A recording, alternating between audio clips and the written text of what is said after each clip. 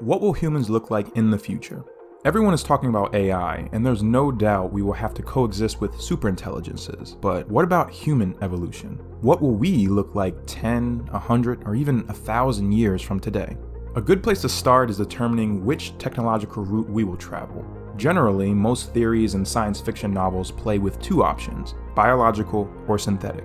Biological would mean altering the human genome to whatever we desire, editing out diseases, cloning, that kind of stuff. The other option is synthetic, merging biological and artificial components to enhance or replace our physical state. Personally, I think this is the more likely option of the two. There is so much taboo around genetic manipulation with, Nazi eugenics and all. I find it hard for us to get over that moral dilemma. Not to mention, we're already doing it. Technically, humans have been cyborgs for a long time because the definition of a cyborg just requires physiological usage of a mechanical or electronic device. So wooden peg legs, ivory teeth, titanium hips, all counts in my book. Cyborg doesn't necessarily mean everyone installing a Terminator T-800 exoskeleton. It can be more subtle. Currently, we have an electronic device always with us that we use to communicate and navigate the world. It's called a cell phone. It is so involved in our daily life, it might as well be directly attached to us. And that's exactly what Neuralink, co-founded by Elon Musk, is working on. Surgically implanting chips into brains. They have the goals of communicating with nearby electronics or even curing paralysis by reconnecting the signals to where they need to go.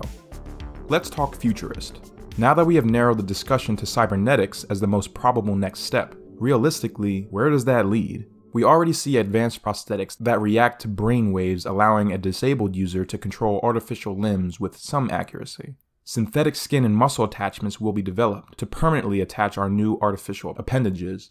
This progress will bolster humanity's trust in cybernetics, and then once humans accept surgical attachment, this will open the door to countless opportunities. At first, it will be horrible accidents and birth defects that require surgical replacements.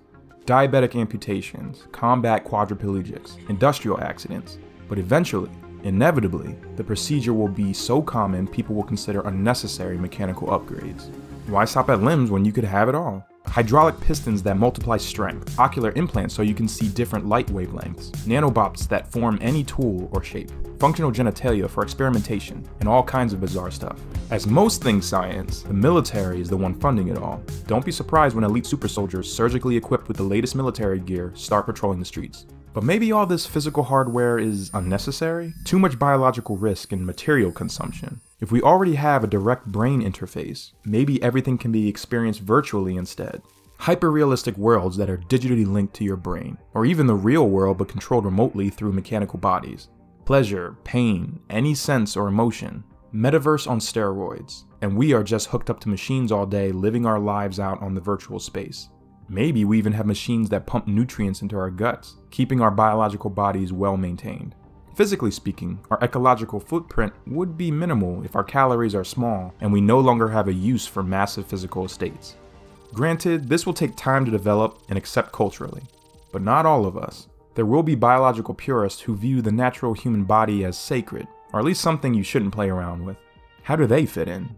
Upgraded humans will be faster, smarter, and in most ways simply better than their non-upgraded counterparts. Class systems will form. Wealthy adopters who can afford the best gear will excel, while the poor are left behind. Hate groups form based on synthetic preference. Jobs will discriminate based on upgrade capabilities, and unions will form to protect those who abstain.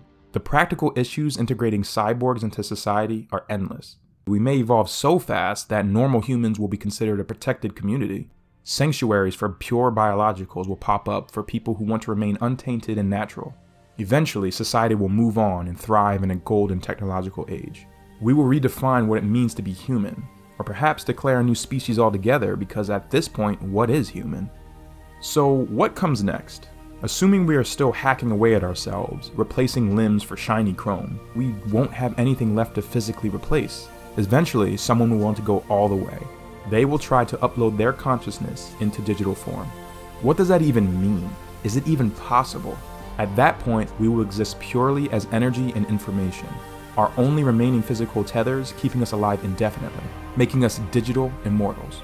And if you only exist in digital form, maybe it's not so crazy to question whether you physically existed at all. Click on this next video to see how we may already be living in a synthetic reality.